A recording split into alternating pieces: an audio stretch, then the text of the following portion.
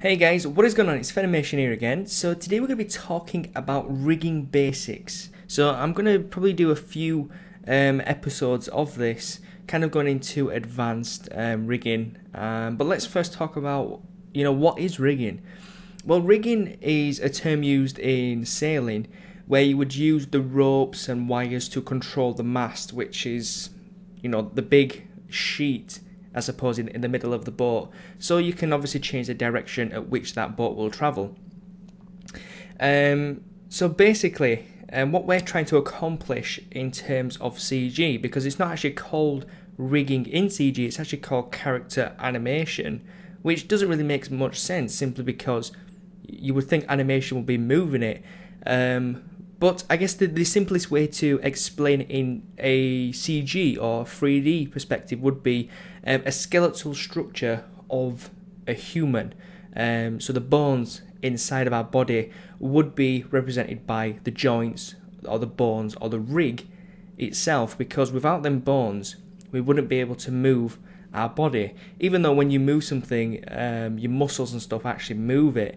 But that's kind of the structure, that's what holds everything together. Without the bones, then you would just be mush, really. You wouldn't have any structure to your body, so therefore you just wouldn't be able to do anything. So, that being said, why is it important that we create a rig? Well, it's not important in most cases. It really depends what you're working on. We're going to go into a few examples. As you can see here, we've got an example 1 and 2, and then we've got the start here. So I'm going to talk about the very, very basics of rigging, which isn't actually rigging, it's more of hierarchy and how things relate to each other. So if you can imagine that these objects here make up a human arm. So you can take your own arm as an example. You have a shoulder, and when you move your shoulder, if you do it now, move your shoulder up, then your elbow and forearm and hand all follow that. That's because it's attached to a hierarchy. So your fingers are attached to your hand is attached to your wrist, and then your wrist is attached to your forearm, which then turns into an elbow, and then that elbow is obviously joined to your upper arm, and then it's joined to your shoulder. So you can see, if you move your shoulder, everything else below that will move with it, and you don't have any control over that. You could try and move your shoulder up, but your other parts will move regardless. However, if you just move your elbow, then your shoulder will move slightly. That's just because of the muscles working, but in theory you can move your elbow up and down without, moving your shoulder, even though it will move a tiny bit just because of muscles and all that kind of stuff. But you should understand the concept. So the further you go down the hierarchy, much like you can move your hand without actually moving your elbow. So this is kind of how the hierarchy works. So in order to create a hierarchy inside of Cinema 4D, you can see here, once already kind of set up, we have the example start. And in this example start, this is the parent. So in that parent, we have 3 children, which is the shoulder, elbow, and forearm. So if we grab the shoulder and we want to rotate this, you can see nothing else follows, but we also get a weird result. So one of the most important things, which is equally as important as the hierarchy, is the position of the axes, so the pivot point in which something would rotate around. So when you move your elbow and your hand, your shoulder will pivot around the shoulder area. And much like when you move your forearm and upper arm, it will pivot around the elbow. So that's something to really keep in consideration when creating a hierarchy. So as you can see here, our object needs to be, well, at least the hierarchy needs to be set up. But before we do that, we do need to move the axes. So as you can see, the axes, which is where the manipulators are, so the move tool, you can see it's actually in the center of this object. Now in order to move this axis tool, there's a few things you need to do. One, you need to make all your objects editable. So I'm going to select them and press C. And then I'm going to grab the shoulder and go over to this icon, which is the enable axis. So it just basically allows you to move the axis tool. So I'm going to click that, and then I'm going to grab the move tool, and then I can move this anywhere I want. And once I've finished, let's say I want it here, which isn't really accurate, but let's just say for tutorial sakes we want it here. We can uncheck this so it turns it off, then we'll grab the rotation tool, and now we can see that this will rotate from this pivot, which in turn is your shoulder. So that's something that we want. Now in terms of the elbow, the axis in the center is fine. And when we go to the forearm, however, we still need to do the same. So I'm going to enable the axis move tool, grab the actual move tool, and then just bring this across. Now, of course, you can be more accurate with this by enabling the snap options and snapping it to the edge. Of course, go into orthographic views and make sure you line everything up where it's supposed to be. And that's one way of making sure everything is accurate. So it's in the center, but it's at the edge. So that's quite cool. You can also do it with the axis tool here. You can of course change it with whichever axis it is. So you can change it on the X and just hit execute, and it'll put it to whichever axis that you want. So that's kind of cool. I'm just going to undo that to bring it back to the original position where I moved it to, and then turn this off. So now that we've got the axes set up, which is important, we then need to make a hierarchy. So we're trying to say the shoulder is the parent. Now the parent has given birth to an elbow. So what we want to do is want to grab the elbow and drop it underneath the shoulder. You will see the arrow change to a pointing downward arrow. That means it's going to be a child. So now if we grab the shoulder and we move this, you can see the elbow follows along, which is really cool. However, the forearm doesn't follow along. So this is important to understand, because if we grab the forearm now and drop it in the hierarchy at the same level of the elbow, so the parent has had two children, which is the elbow and the forearm. So if we move the shoulder now, they will all move together. However, if we grab the elbow and rotate the elbow, the forearm does not move. And that's simply because it's not actually a child of the elbow, it's still a child of the shoulder. So in order to fix that, what we need to do is grab the forearm and make it a child of the elbow. So the shoulder is the original parent that had a child which was called elbow. Now the elbow had a child which was called the forearm. So now if we grab the elbow and rotate this, you can see that the forearm follows its parent, which in this case is the elbow. And of course the elbow will follow the shoulder, because that's the parent of everything. And of course the forearm will follow the shoulder simply because the elbow is following the shoulder. So wherever it goes, it will follow, and that's what a hierarchy is. So it's really important to understand this, because you'll be using hierarchy for the joints or the bones. There's two different methods. If we go to character, you can see we've got the joint tool, and we don't have a bone in this settings, and that's because the joint and bones are generally the same thing. However, in some applications they're called bones, some applications they're called joints. So don't get confused if I say bones. I'll try correct myself and say bones and joints, depending on which application you're using. But this kind of information in this video can be used in any free application. So it's just kind of knowledge, really. So we're not going to go into any of this in this episode, but I'm going to show you a few examples. So now that we've understood pretty much what a hierarchy is and what rigging is, I'm going to show you an example 1.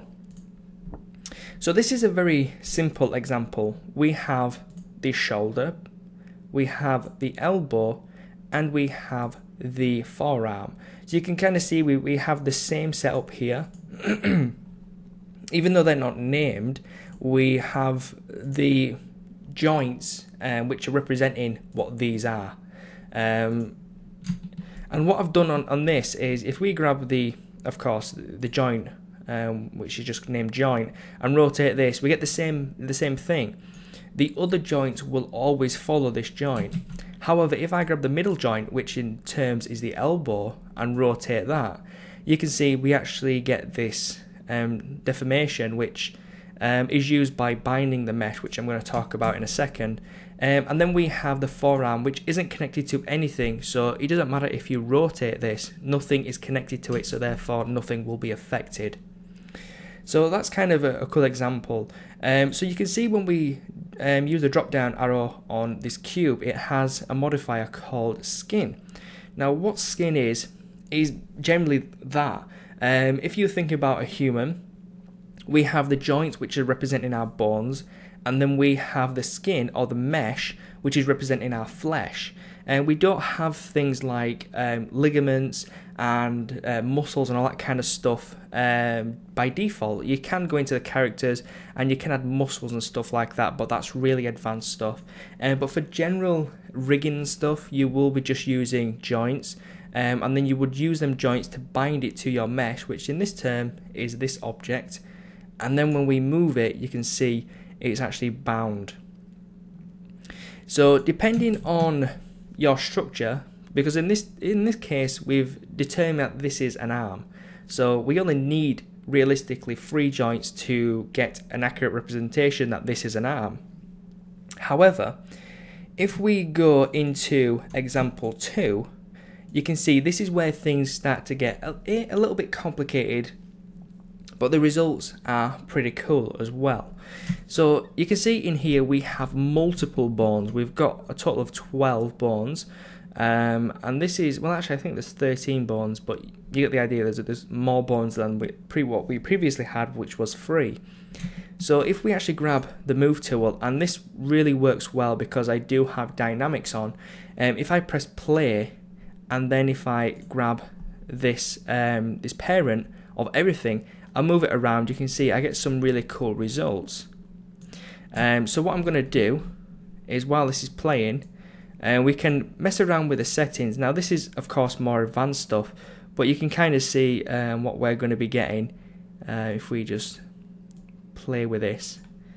You can kind of see we get a few more settings here. So if I just bring this down a little bit, you can kind of see this is what we get, a really jiggly looking leg. So it could be, let's say, an octopus leg, and we don't know that octopus really have bones, it's just kind of controlled. So this would be a good example of maybe using this as a octopus leg.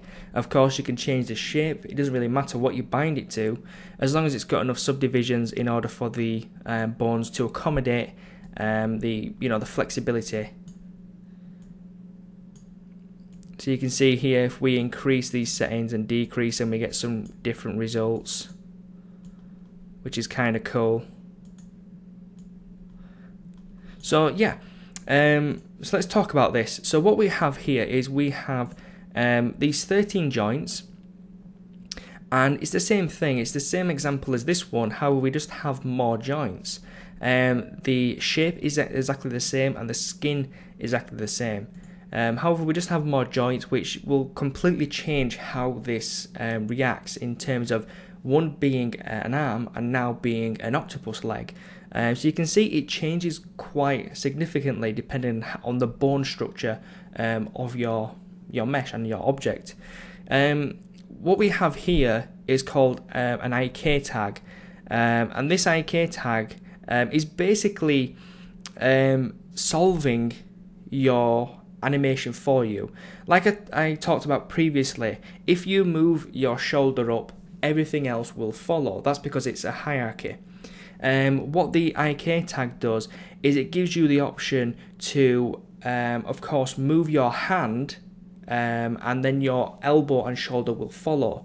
It kind of fills in the midpoint and just makes animating a lot easier. Now of course we have a few options down here. We have the IK and FK, which is inverse kinematics and forward kinematics. Forward kinematics basically means you're going to do everything manually. So you're going to move the hand, then you're going to move the elbow, and then you're going to move the shoulder. If you have inverse kinematic, it's going to fill all that in for you without you having to actually animate it. Again, we're going to get into that in later episodes when we actually come to actually creating something, but for right now I just wanted to give you an example of this and to show you you know, what joints can actually do and how they will differentiate from having a few joints and having a lot. Because we're still using the same principle of a hierarchy, however we're just using something else which is called joints in Cinema 4D to drive our animation really. So yeah, so hopefully you guys found that interesting, and hopefully you know, you understood the principle behind rigging and what it's really used for and why you need it. If you've got any questions, please leave them in the comment section below, but better yet, you're probably best off putting them on Facebook, which is facebook.com/fenimation. The Google comments, I mean, geez. But yeah, that's probably the easiest way if you've got a question to put it on there, and I will answer it ASAP, because I generally have Facebook open in a separate tab, so I always get notifications when someone leaves a message. I don't when you leave a comment. So you know, if you do have a question, then you can of course leave it on YouTube, but if you want to answer quickly, then Facebook is probably the better option. So yeah, that's pretty much it. So if you want to see more rigging tutorials, you know, in terms of creating a rig for, let's say, a hand or maybe just a simple character, something like that, then feel free to leave that suggestion in the comments again, and I will create a tutorial on that. So guys, thank you very much for watching. I hope you enjoyed, and don't forget to hit the thumbs up button, and I will catch you guys next time. Peace.